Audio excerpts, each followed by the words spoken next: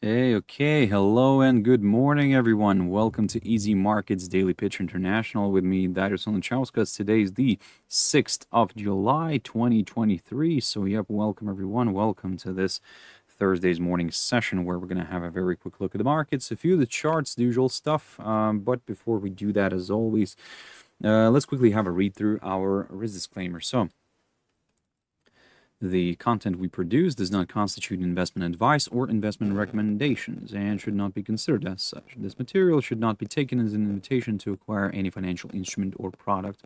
Look, I'll give you a few seconds to read the rest. I'll disappear from that little left corner in there, and yeah, we can go from there.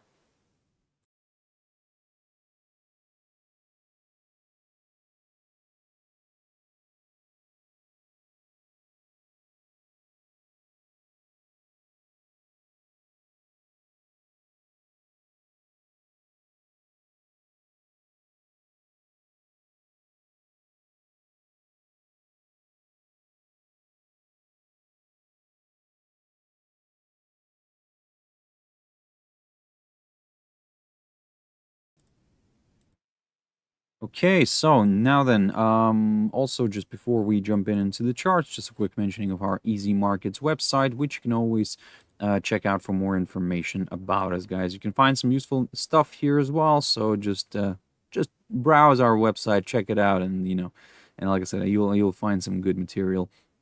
Now then, jumping into the charts. The first one I want to pick up here is Nikkei 225, and you can see a few adjustments have to be made. Now, first of all, we drifted back below this downside line, which we broke, and we fell below that 32,923 territory, which I've mentioned before as well. I said too that if we do fall below it, I'll consider a bit of a move to the downside. Look, this downside line has to go. Maybe we could draw it now this way, and again, previously that downside line was also a bit of a tentative one, so we kind of adjust as we go here. At this point, yes, there is a possibility for a further decline here, or should I say a correction lower. But the problem I have here is with a bunch of trend lines here, which in a way are all tentative, but still maybe some of them could provide some sort of resistance or support. And in this case, we have this this short-term upside support line, which is drawn from the low the 8th of June. But look, it's just a tentative one, so maybe it's not going to carry much significance. So in a way, I think that in order not to complicate our lives, I think let's stick to something a little bit more simple. And for me, the simple approach will be that as long as we stay somewhere below that, well, in general, that 33,000 mark, then yes, in a way, further declines in the short run could be possible. And look, the decline that came in today, I think that it was mainly driven by the FOMC meeting minutes that came out yesterday. So if you were following that, so look, nothing new, but the fact that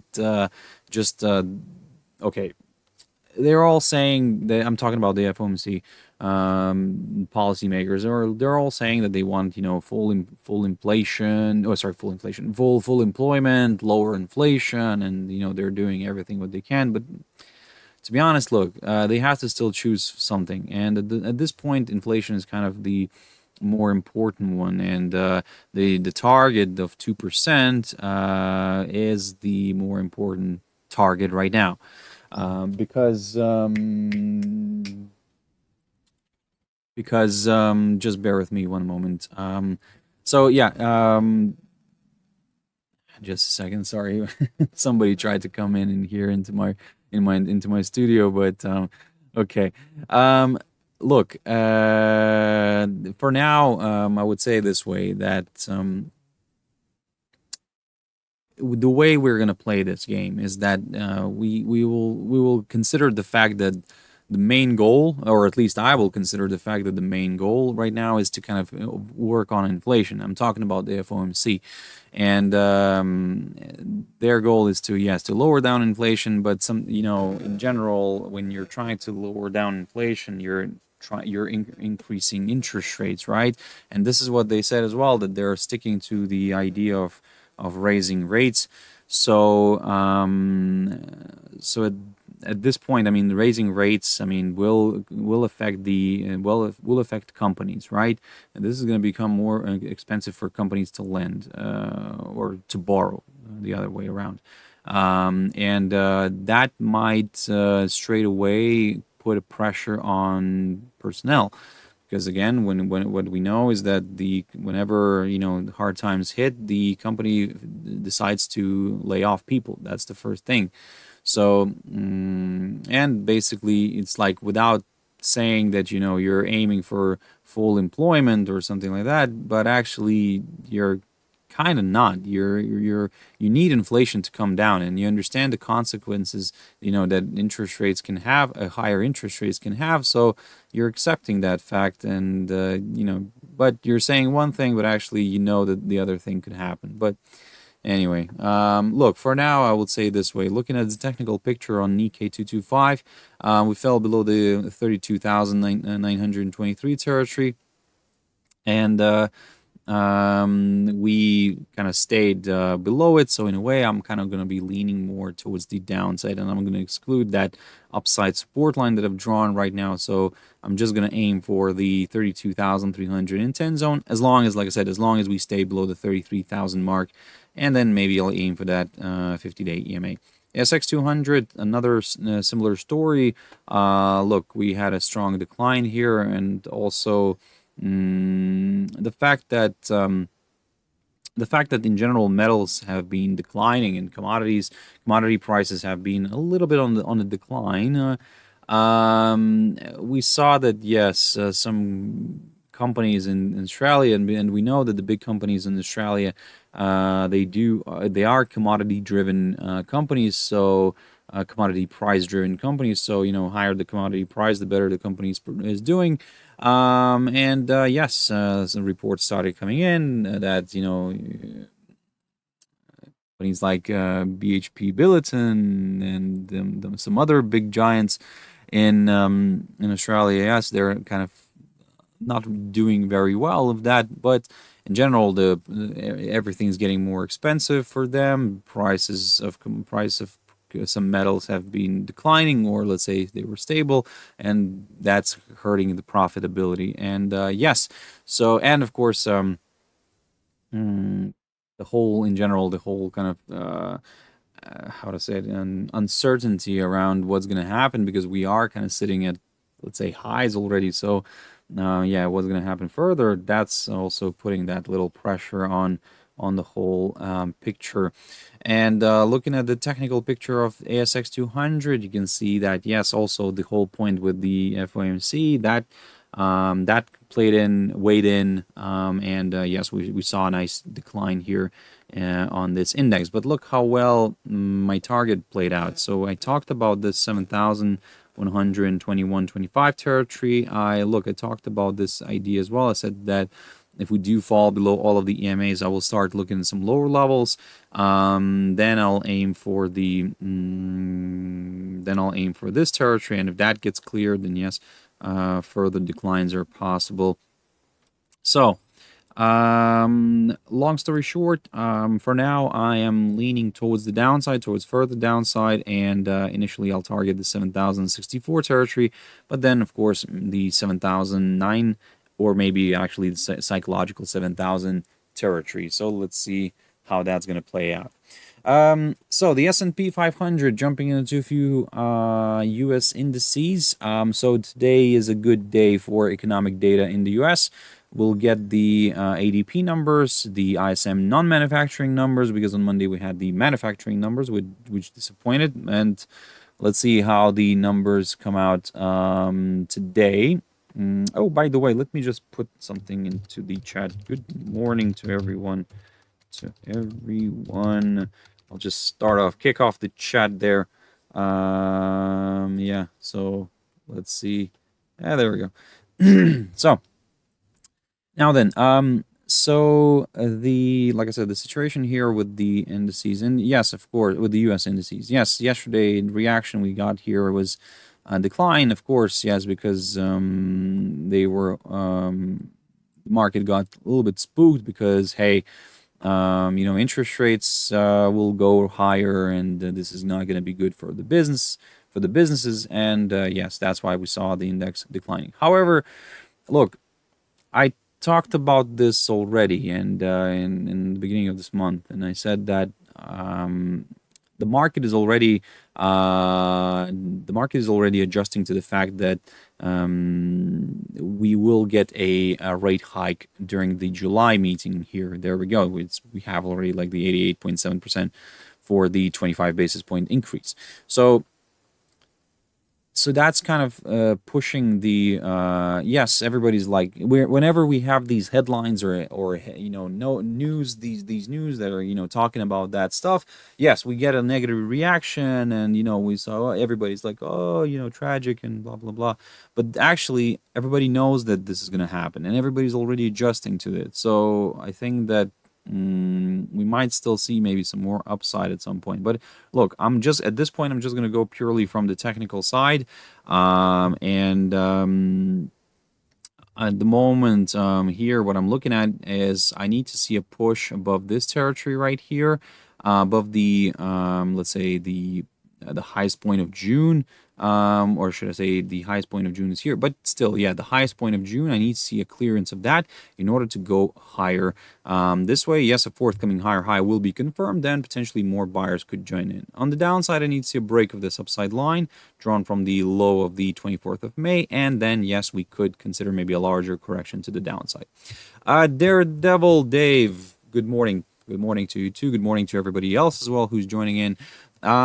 Look, yesterday, by the way, before I forget, yesterday there was a comment under the video, under my yesterday's video, that from JD Invest 1.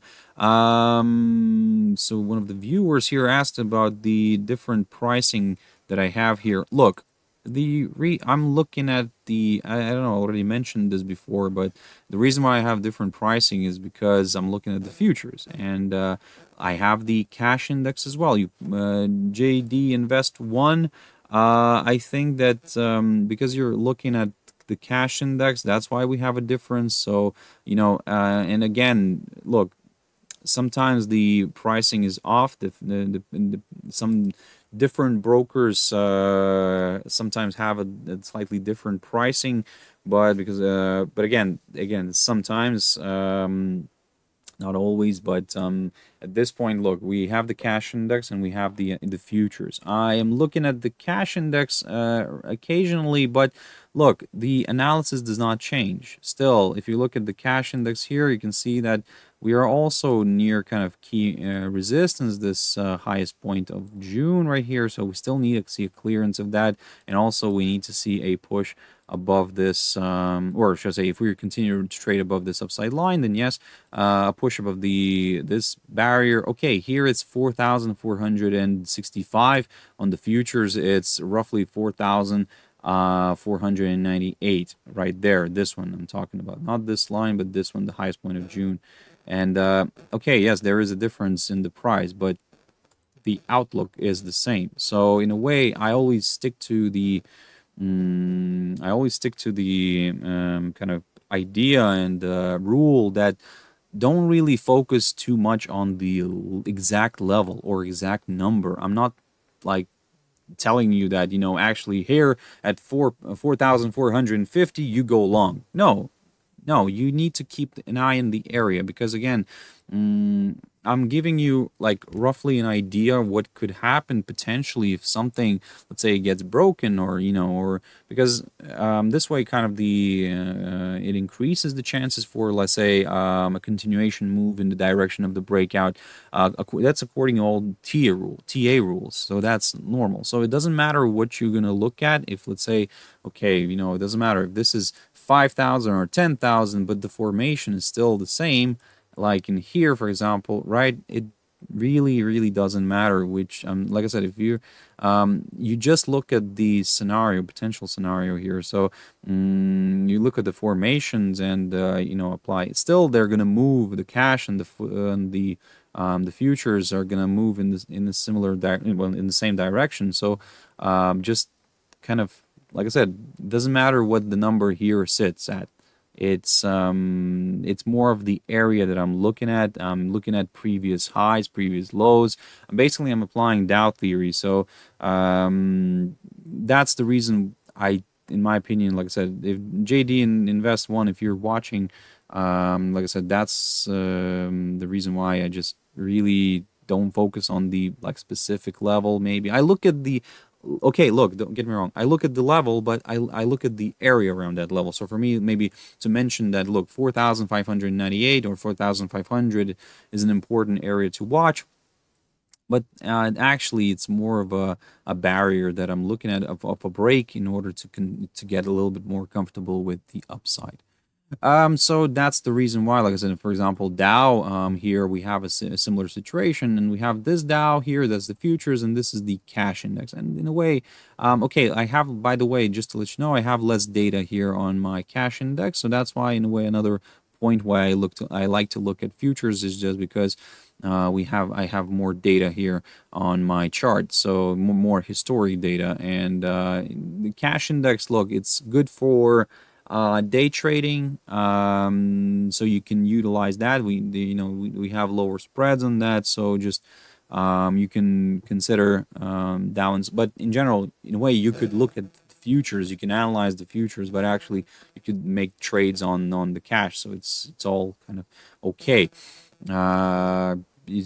We're, like I said, again, just as long as you manage your risk correctly, you have your stop loss in place, and all will be good. So jumping back into Dow here on the futures, look, I have this situation here. We're declining. We have approached this upside support line drawn from the low the 1st of June. So I think a few adjustments have to be made here as well.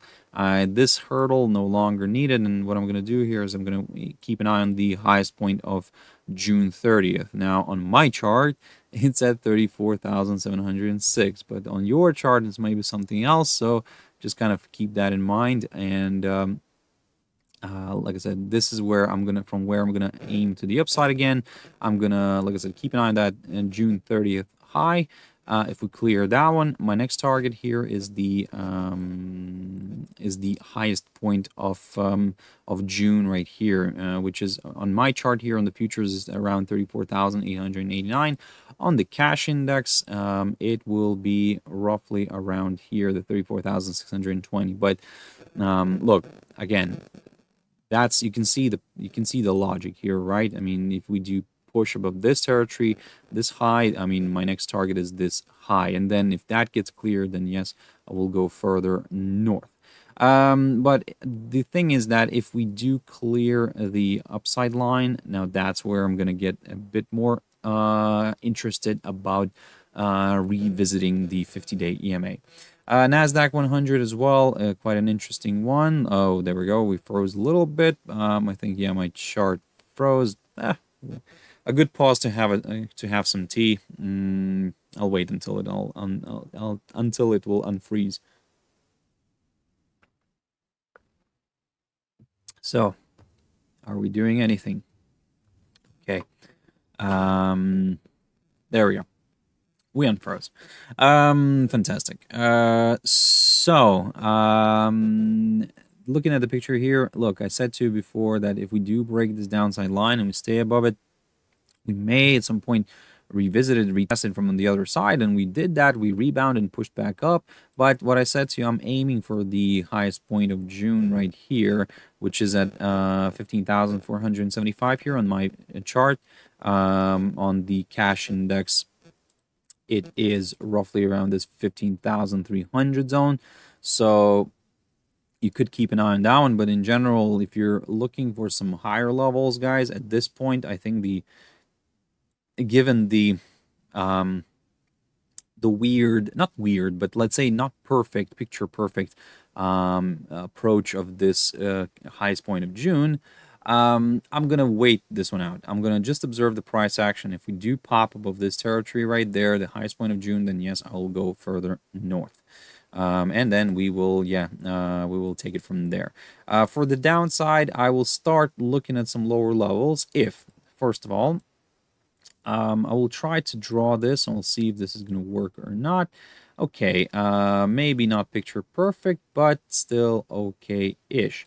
For now, I would say this way that if we're looking for some lower levels, then a drop, well, okay, sorry, I'm stopping myself because as I speak, I keep on seeing these ideas, and I want to see if this is going to work out or not. So look, previously I would say that the 15,000 mark here on the futures is something that I'm going to be keeping close eye on, but I think I will start already with my downside from around here.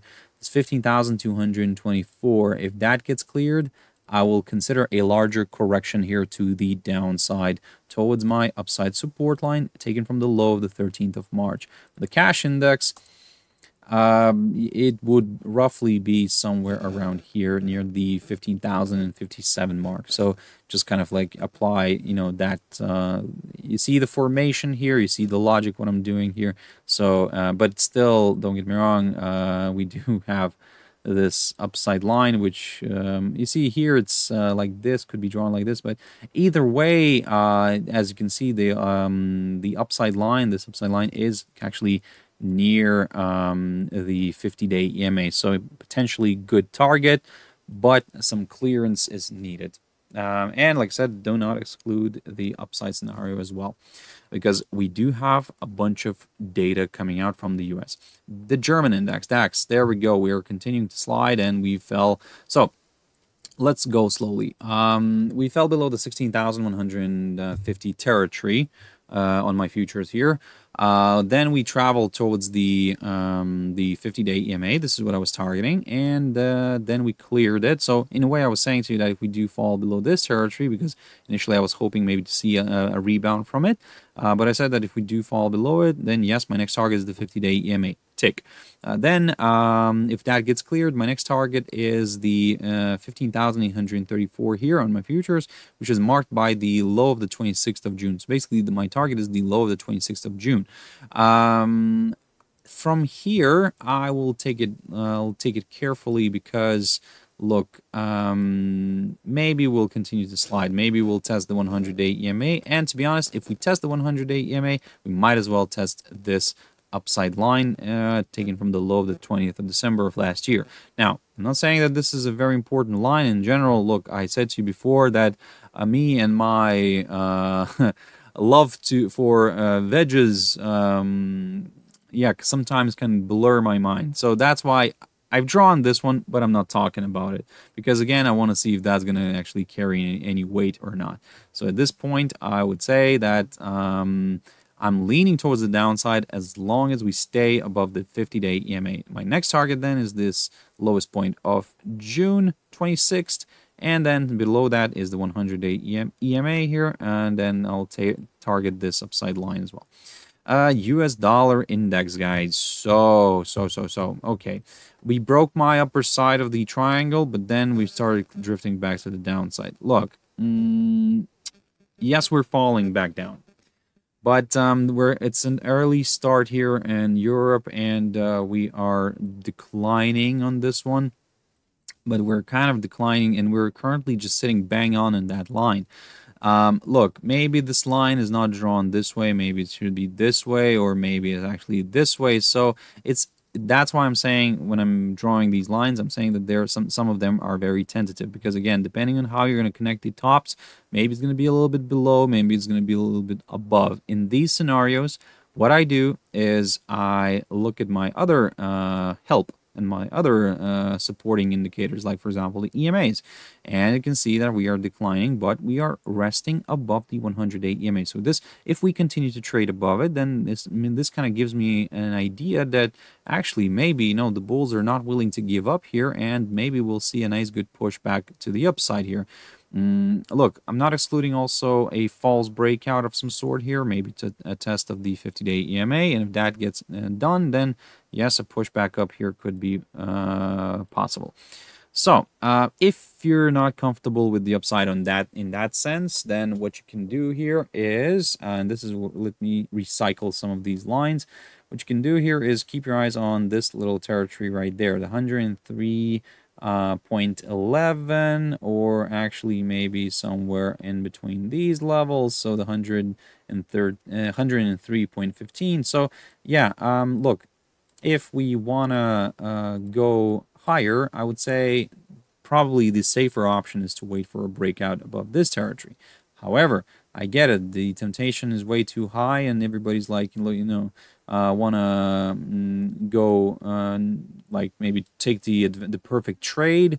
Look, there's nothing like a perfect trade, to be honest. I mean, there's always going to be when you're going to take a perfect trade, you're going to think, you know what if I would wait a little bit more, and a couple of days maybe more, and like I would get a bigger profit and stuff. So that's what I'm saying. Human nature, we're never satisfied.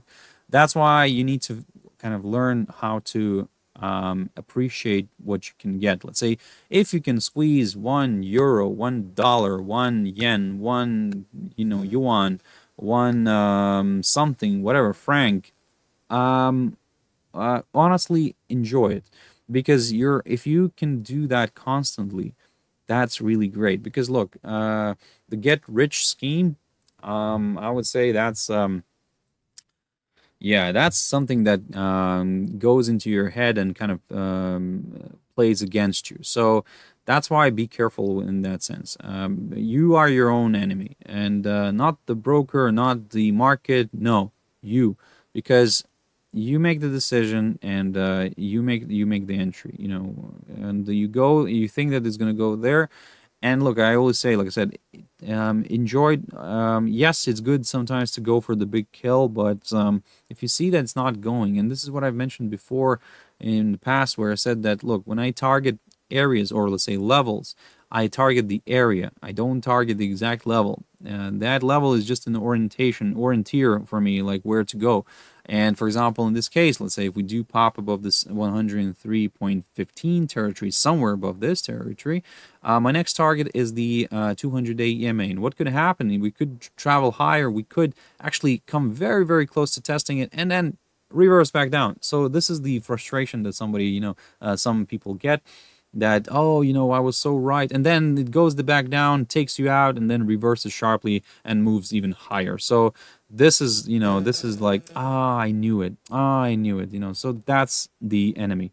So that's your enemy, basically. So yeah, look, coming back to this picture here, the moment you can see as we speak, we're resting on that 100-day EMA. If we continue to trade above it, then yes, I will still stick to the upside, but I'll get more comfortable with higher levels if we do push above this 103.15 level. If we do start falling back below the 50-day EMA right here, shown as the red line, and stay below it, I'm going to consider a bit of a move to the downside.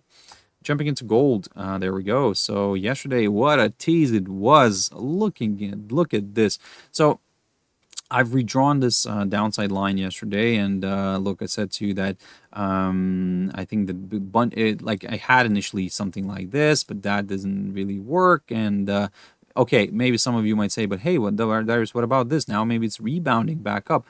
Okay, maybe it is. But the thing is, because all of these lines are so tentative, you cannot really rely on just one. So at this point, look, I would say this way, that we traveled higher, we broke this downside line, the flatter one, and then we drifted back down. We drifted, yes, to the downside, and some would say, hey, but we found good support around here.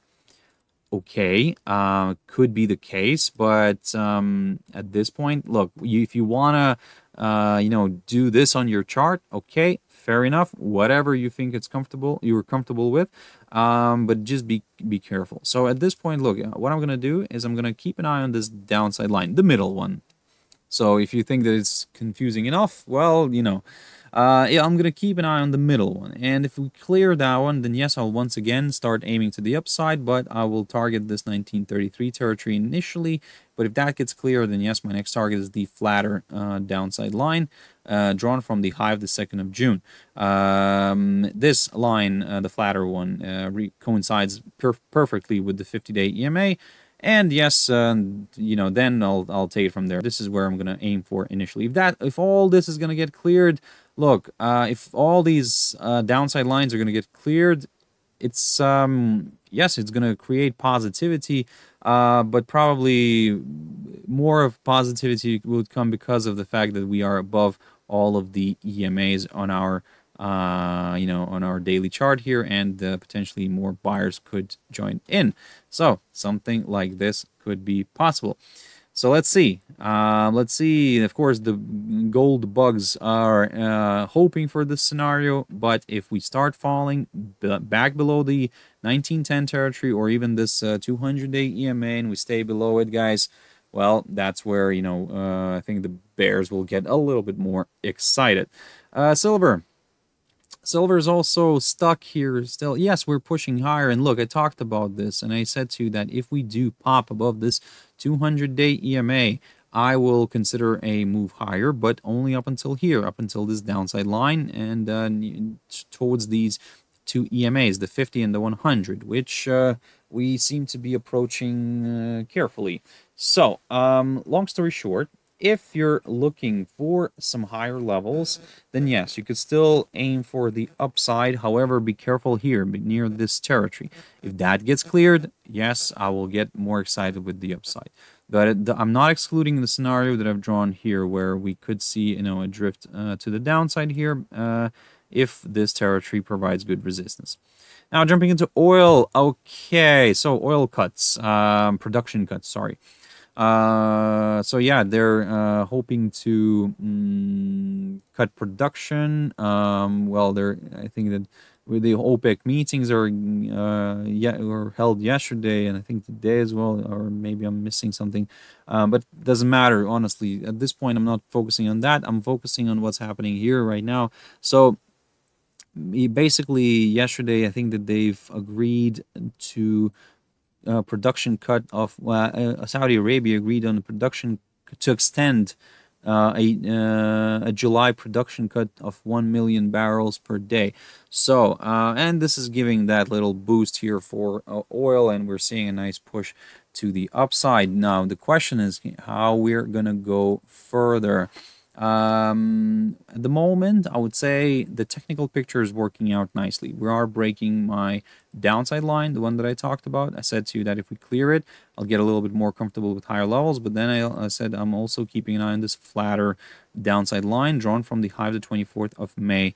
And at the moment, I would say this way that everything's pointing a little bit more towards the upside rather than the downside. However, I'm still keeping an element of the doubt everywhere in everything. Yes, if we suddenly start falling back below the 50-day EMA, I will maybe start leaning towards the downside. Look, in general, I said to you previously that maybe we have ourselves a nice descending triangle pattern here forming, with the nice lower side being here near the 67 territory. But we're currently clearing the upper side, and if we stay above it, then yes, I will consider I will ignore the descending triangle pattern. And I said it before to you yesterday, and even before in my previous videos. Look, descending triangles, yes, tend to be a bearish indication because but again, it tends to be a bearish indication, but the breakout is still needed, because if it breaks to the upside, then it's no longer valid. The same story was with the ascending triangles, and here you can see that we're currently violating the upper side of the descending triangle.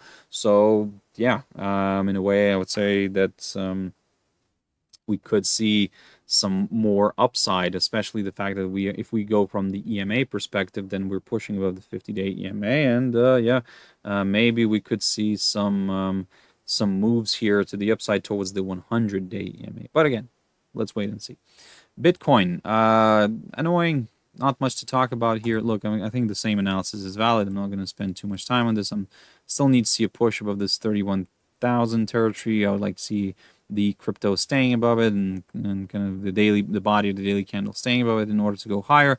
But I think that now not only the 31,000 mark is the barrier, but the 31,500, something like that, just for that extra confirmation.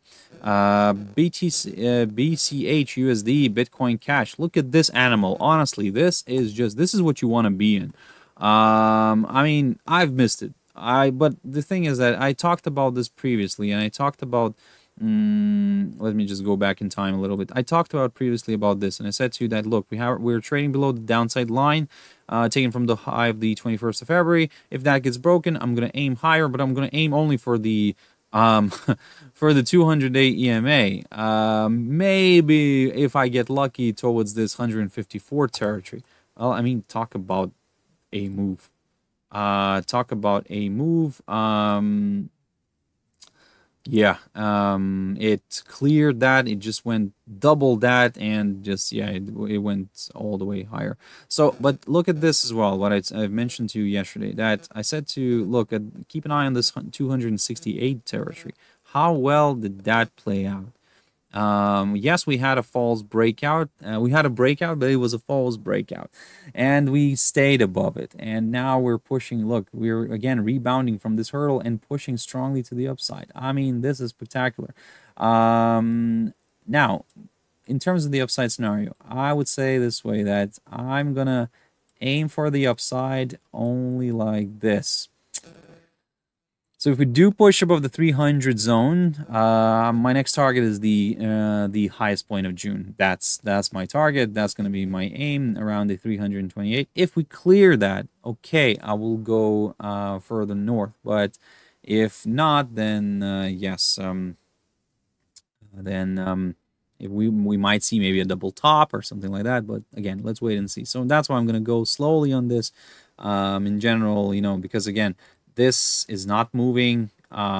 This is moving. I don't know who's going to outpull who, but yeah, at this point, that's why I'm taking this careful, cautious approach. AUDUSD, jumping into a few pairs. So this one's a little bit of a mess.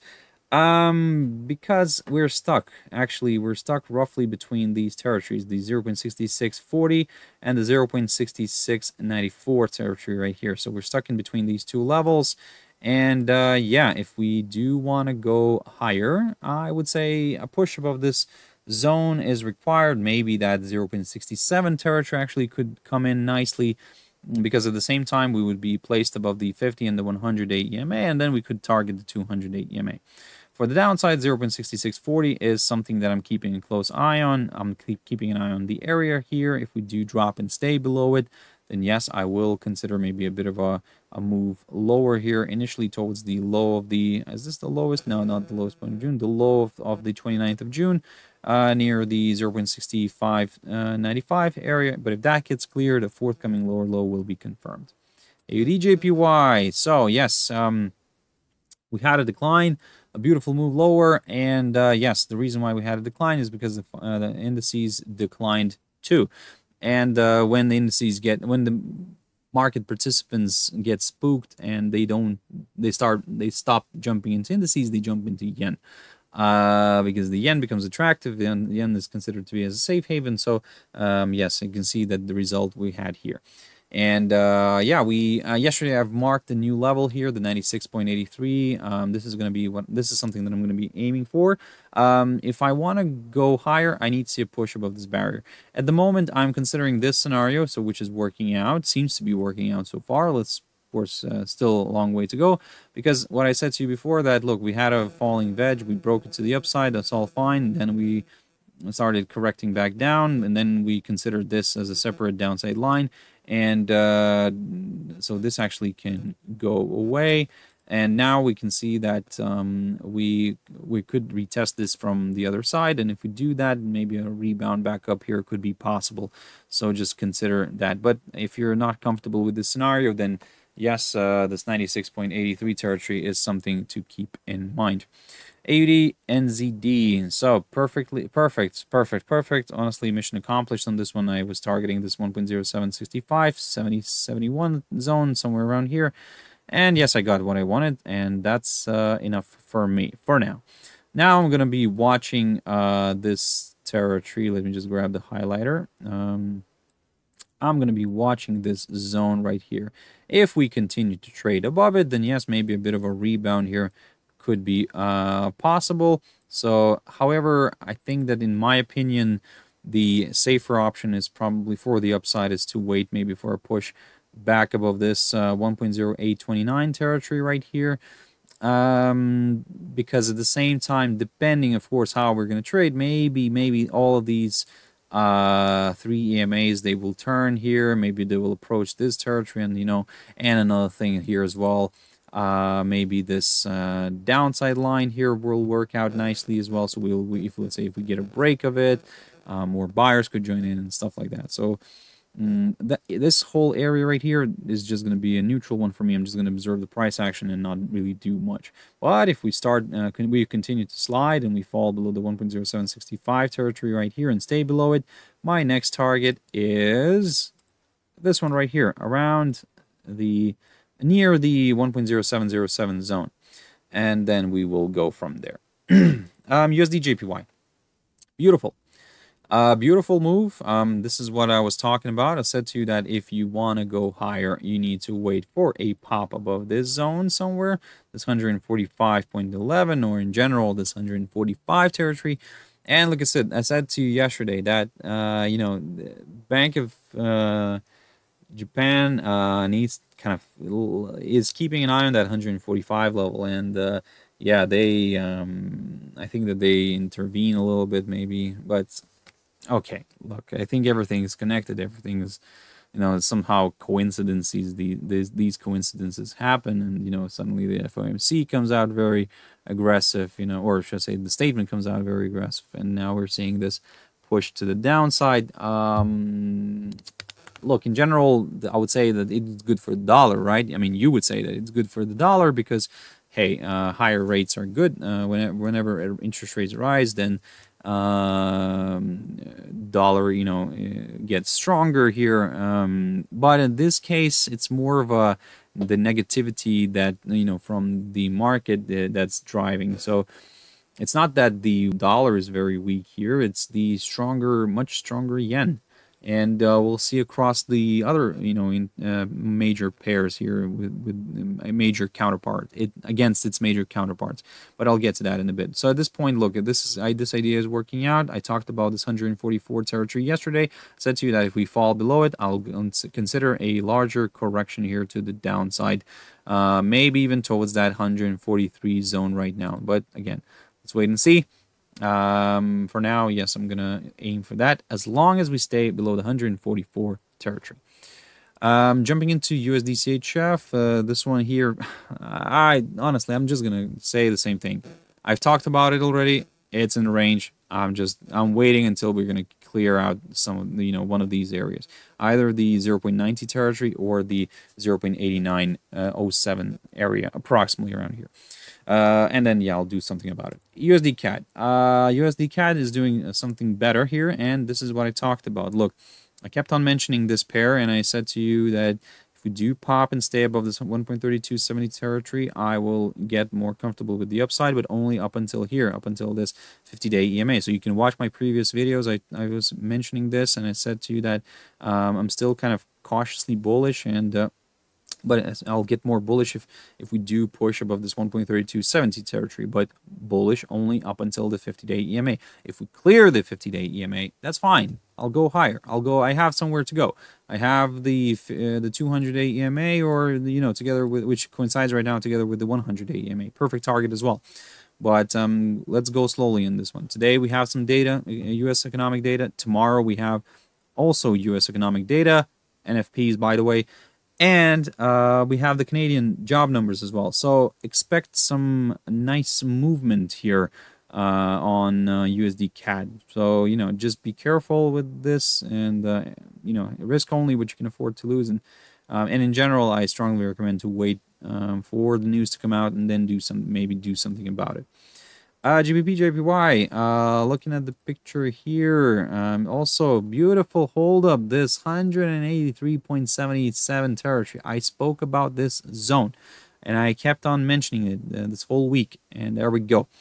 We got a hold up, we failed again to stay above it, and we're drifting back to the downside. So, however, I said to you before as well that I will get more comfortable with the downside if we do fall below the 182.13, somewhere around here, this area.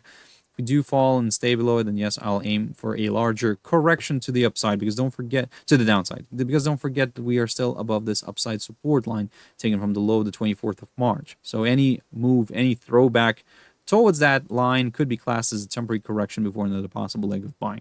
So keep that in mind. GBPUSD. Looking at the picture here, yes, somewhat positive. It seems somewhat positive, but as you can see, the 1.2727 territory that I spoke about previously, it's still providing good resistance. So in a way, I need to see a clearance of that in order to go higher. At the moment, I'm not really getting that. So hey, let's put it this way. For now, I'll wait. For now, I will just observe the price action again, and I'll keep a very, very close eye on the US dollar. Because if that one weakens, then yes, we could see a pop here in GBPUSD. But then my next target is the 1.2760. And if that gets cleared, then yes, this is where I'm going to aim for the highest point of June near the 1.2848 level. For the downside in the short run, let me just jump into a 4-hour chart. So what you can do here is maybe stick to this little territory, the 1.2666 zone. I talked about this level, by the way, previously. So if we do fall below it, I'll consider, yes, a correction here to the downside. Now then, jumping into GBPCAD. GBPCAD, I haven't talked about this one for quite a while. Also something interesting to keep in mind. Look, in terms of economic data from UK, we get the construction PMI numbers today from the UK. Yesterday we had the services and composite PMIs, those, but yeah, that's kind of it. So not much data from the UK, just the PMIs, which are fine as well. But today, for example, yes, only the construction PMI is coming out. But look, from Canada, today, by the way, I forgot to say that today from Canada we have the IV PMIs, so that's going to be interesting, and maybe it could have its effect on GBPCAD here as well. So where the Canadian dollar would be the driver and the main driver. So look, I have this level here, the 1.6917, but at the same time I also have this territory, the highest point of June near the 1.6979 level. If that gets cleared, then yes, I will get more comfortable with the upside, and I'll aim for the highest point of this year, the current highest point of this year, near the 1.7148. If we do start falling below the 50-day EMA, I will start considering a move towards the 100-day EMA, or maybe even a little bit below that. So, long story short, that's another interesting target that I'm going to be aiming for, to be honest. This 1.67 territory, very good area of support. If that gets cleared, guess what? Potentially more sellers could join in. EURJPY, another yen pair, and look at this. I talked about this yesterday in my morning video. I said to you that we broke the upside line in a way that could lead to some lower levels, and as I said to you, that as long as we stay below this upside line, I will lean a little bit more towards the downside, towards my 23.6% retracement on the Fibonacci, which we've tested perfectly. We tested it perfectly, and we just got a hold up here, rebounded. Now what's next? Well, this is what's next. I will stick to these levels, and if we do fall below the 23.6, my next target is the 38.2, which is approximately around the 154.45 level. And then if that gets cleared, yes, so on and so on, I will go a little bit lower. For the upside, I will take a conservative approach and wait for a push over the 158 territory in order to get comfortable with higher levels. Simple as that. All this area right here is a neutral one for me. I'm just observing the price action because, again, if you manage to capture this, congratulations. EURUSD, this one, there we go. Beautiful move to the downside, a break of this lower side of the descending triangle pattern, and there we go, a beautiful push back up inside it. We violated the lower side of this, but yeah, the bulls picked up again, and we moved nicely, higher. However, what I wanted to say is that, look, I talked about this idea previously from Monday. I was saying to you that, look, if we do fall below this 1.0892 territory, then yes, I will consider a move lower towards this target. And there we go. We reached it. Initially, I was aiming for the 50-day EMA, and if that gets clear, then my next target is around here. We reached it. Fantastic. What's next? What's next is that at the moment, I am going to take a neutral stand, because what I want to see here is if we do violate this hurdle again, then yes, I'll get comfortable with lower levels. But if we start pushing through the upper side of the descending triangle pattern, which is considered to be as a bearish indication, but if we push through the upper side of it, as we already seen in the recent past and some other instruments, then yes, I will start aiming for the upside here. I don't know exactly which level first. Maybe this one. Maybe that's a little bit too high. Maybe this one right here. But look. I will get to that point if we do see a push above this downside line. At this point, while we remain inside the pattern, I'm just observing the price action and not really doing anything, and I'm waiting, because I think that the data that we're going to get today or tomorrow might kind of move this pair, and but again, the question in which direction, that's the key. At this point, like I said, I'll stick to my game plan, and I'll just observe these potential breakout areas, and then I'll consider the next short-term directional move once we see a break of one of these sides. So guys, that's it for this session. I hope you found it useful, and really a massive thank you very much for attending this session, for watching this live, watching this in recording. So I really appreciate that, guys. So honestly, you don't know how much you're helping me in general, and helping me to continue with these sessions. So I really appreciate your support. I really appreciate your comments, whatever, just good morning, how are you? It's still good. And I really appreciate your rockets in there as well. So really, thank you very much for that, guys. So join me tomorrow, as always, 6 o'clock GMT time. For now, have a beautiful trading day. Stay safe, have your stop losses in place, risk only what you can afford to lose, and everything will be fine. Thank you very much, and bye-bye.